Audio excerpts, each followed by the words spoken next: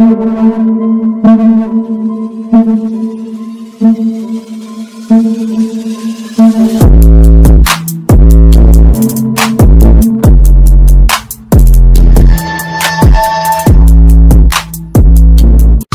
up guys, I trust you are well.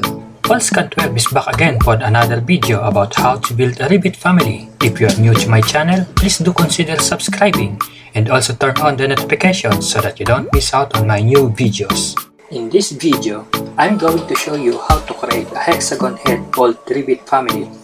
We will start by opening the Bolt Nut Revit family that we've created in the previous video and modify it to make a hexagon head Bolt Revit family. Then we will use the dimensions provided according to the British Standard 3692 as shown from the table on the right hand side of your screen. We will only create 3 types, which are M10, M12, and M16. Let's get started.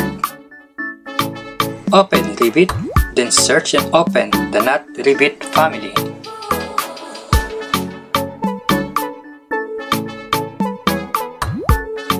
Next, let's temporarily hide this element by pressing HH on your keyboard.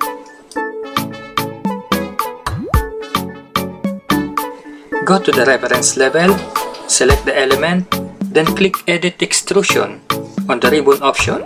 Select the circular shape and hit Delete on your keyboard, then accept the changes.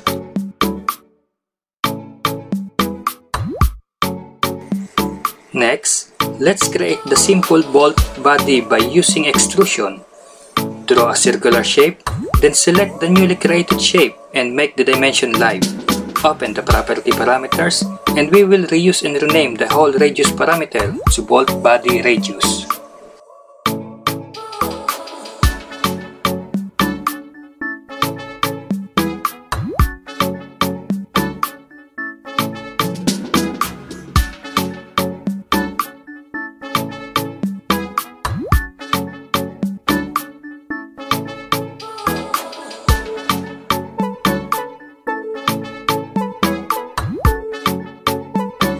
Then using the British Standard 3692 table on the right hand side of your screen, update the parameter values accordingly. Once we are happy updating the parameter values, click Apply and OK, then click the check icon on the ribbon menu to accept the changes. Next, go to the front view, select the newly created shape, then drag it downwards as shown. Drag the top one, then align and lock it to the reference plane. Next, we will add a horizontal reference plane by copying one of the horizontal planes downwards. Add a dimension from top of the bolt head reference plane to the newly created reference plane.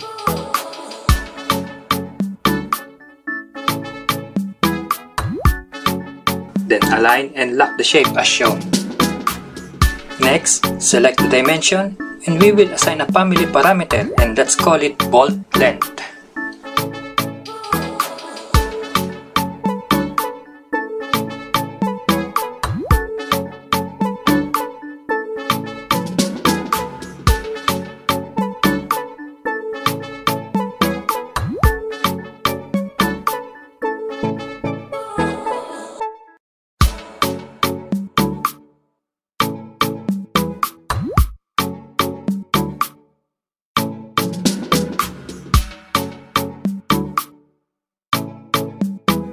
Since the table do not show us what's the B dimension, I'll put something for now, say 100 mm. Then, we will update the M10 and M12 type parameter values according to the BS3692 table, and we will put some random values for the bolt length for now.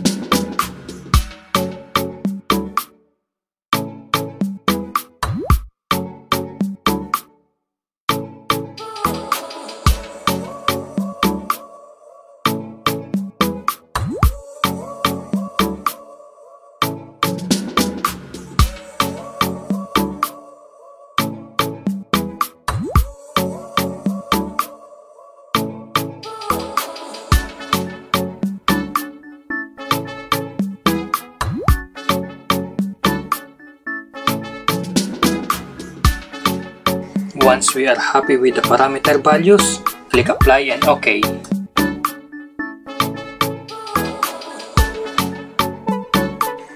Next, we will assign a material parameter to our bolt body. Let's create a new parameter, and we will make this a shared parameter.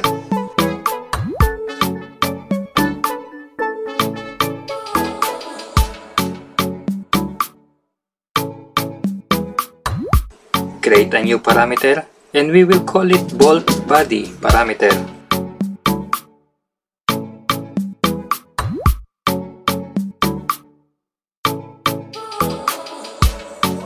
Make sure to select material under type of parameter options. Oops, looks like I have it already created when I was doing some tests prior to creating this video and forgotten to delete it. In this case, let's use that one then.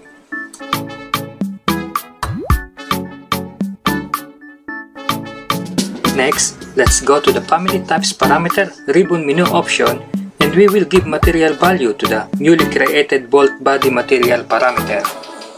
Let's duplicate this one and call it bolt body material. Click Apply, OK, and another OK.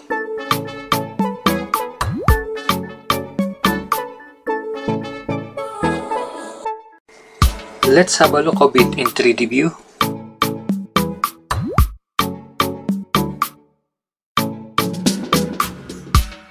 I kinda like it, but I want to add extra detail at the end of the bolt body by adding a chamfer.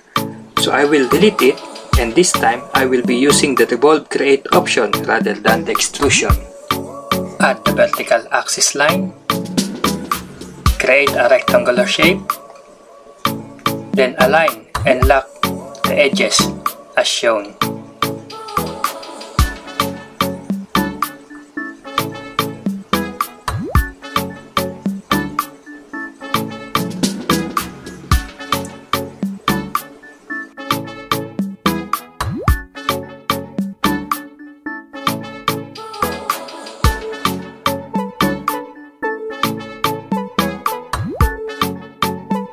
Next, let's add a dimension.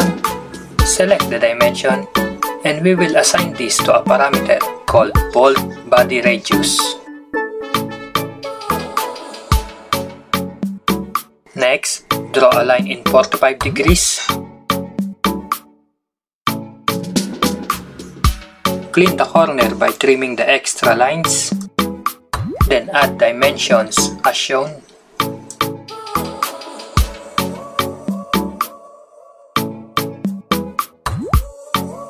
Select the dimensions, and we will assign this to a family parameter.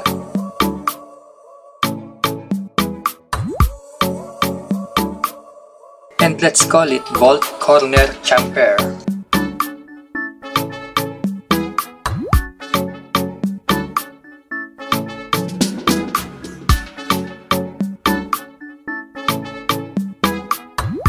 Next, we will update the chamfer value to 1.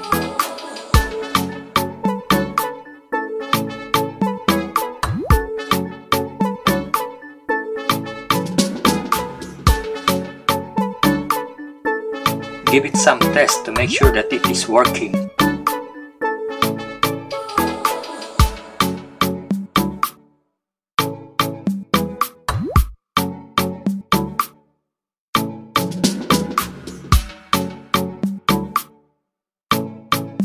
Once we are happy with the update, click the check icon on the ribbon option to accept the changes.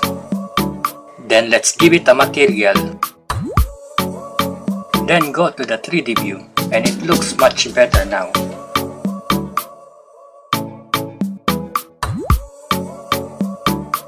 Give it another test to make sure that it is working the way we wanted it to work. Oops, the bolt body disappears when I change from one type to another.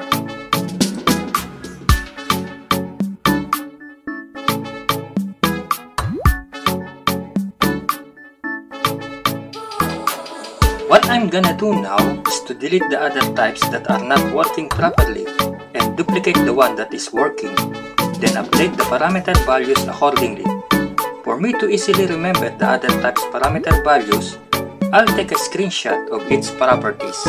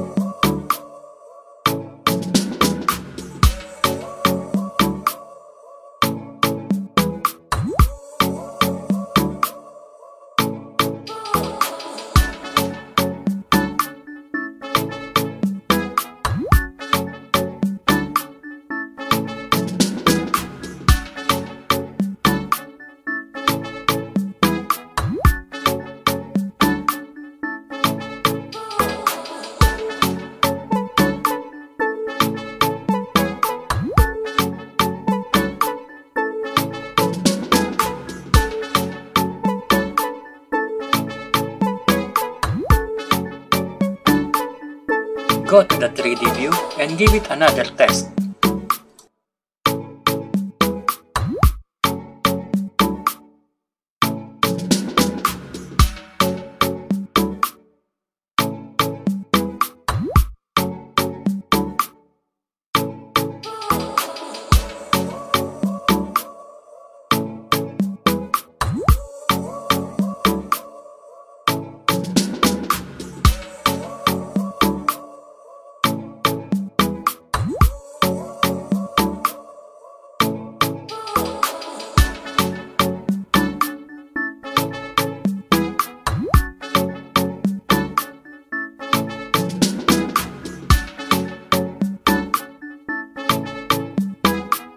Now it's working perfectly and we can now save the file.